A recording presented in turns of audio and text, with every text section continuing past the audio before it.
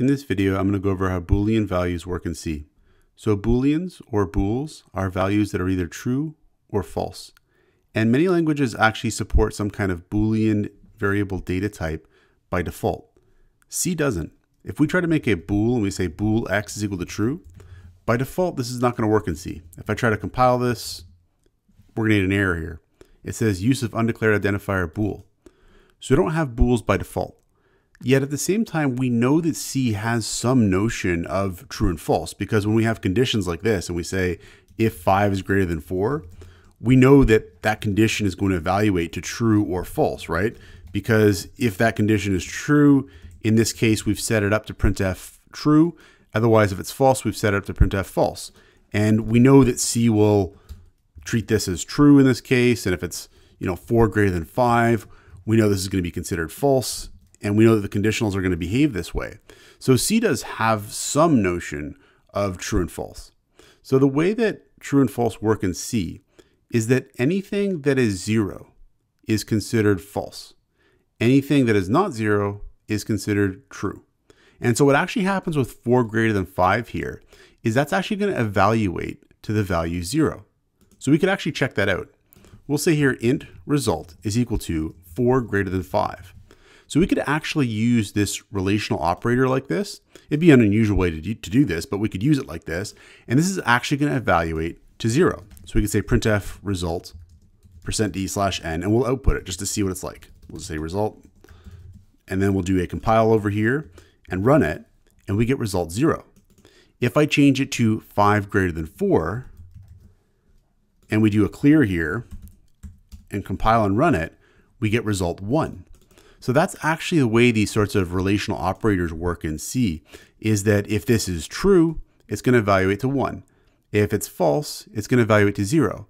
And C is going to treat anything that is 0 as false and anything that is not 0 as true. So if I did this, if I said here, if 45, printf, and we'll say true, else printf false. What we're going to get is true, because 45 is not 0, and therefore it evaluates to true. If I said here 0 instead, and we do a recompile and we run it, we get false, because 0 is going to evaluate to false. Now this can actually lead to bugs. So if I have something like an assignment operation, what that's actually going to evaluate to is the value that was assigned to the variable. So let's say I have some variable here, int x is equal to 0. And let's say I want a comparison here. I want to do some kind of comparison here, like say, is x equal to 2, right? But let's say that I have a bug and I forget to put in the second equals. I only put in 1. What actually happens is this is going to evaluate to 2. And we're actually going to print out true.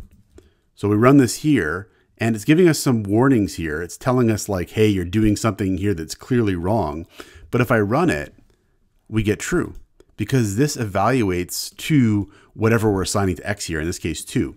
If I said 0 here and we do a recompilation and we run it, I get false, because this evaluates to whatever we're assigning here and we get 0. And so this is going to be 0, which is false. So that's something we want to be aware of when we're talking about true and false in C, is that false is 0 and true is going to be anything that's not 0.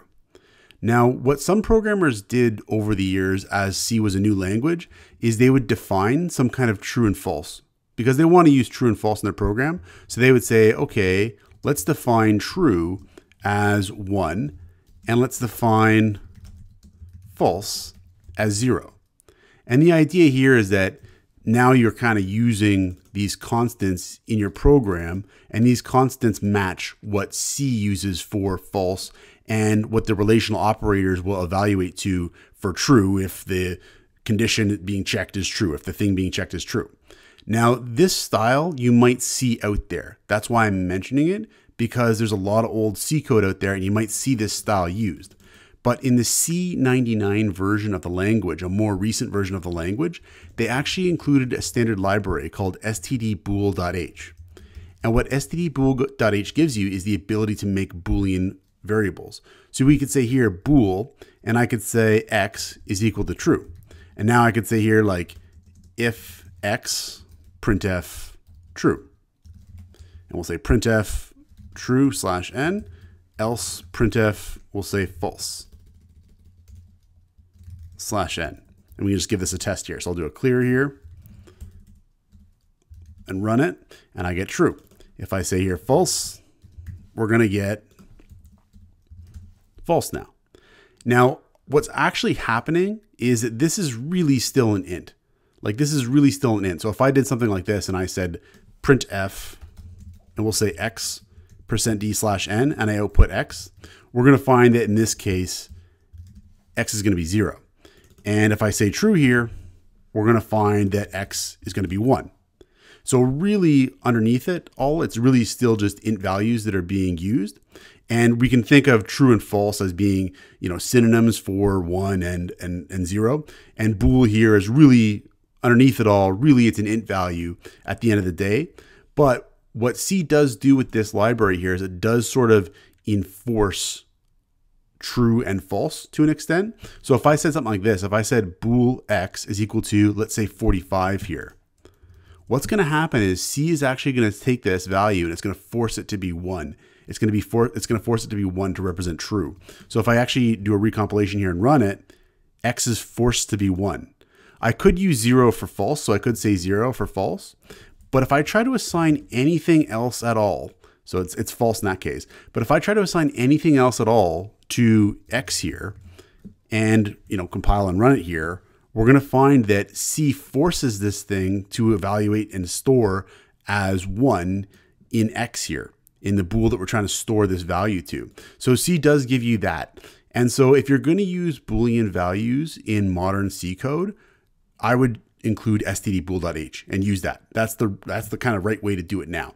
But you might see some old code out there that uses defines that set true and false to be 1 and 0 respectively. So be aware of that as well. Check out portfoliocourses.com, where we'll help you build a portfolio that will impress employers, including courses to help you develop C programming projects.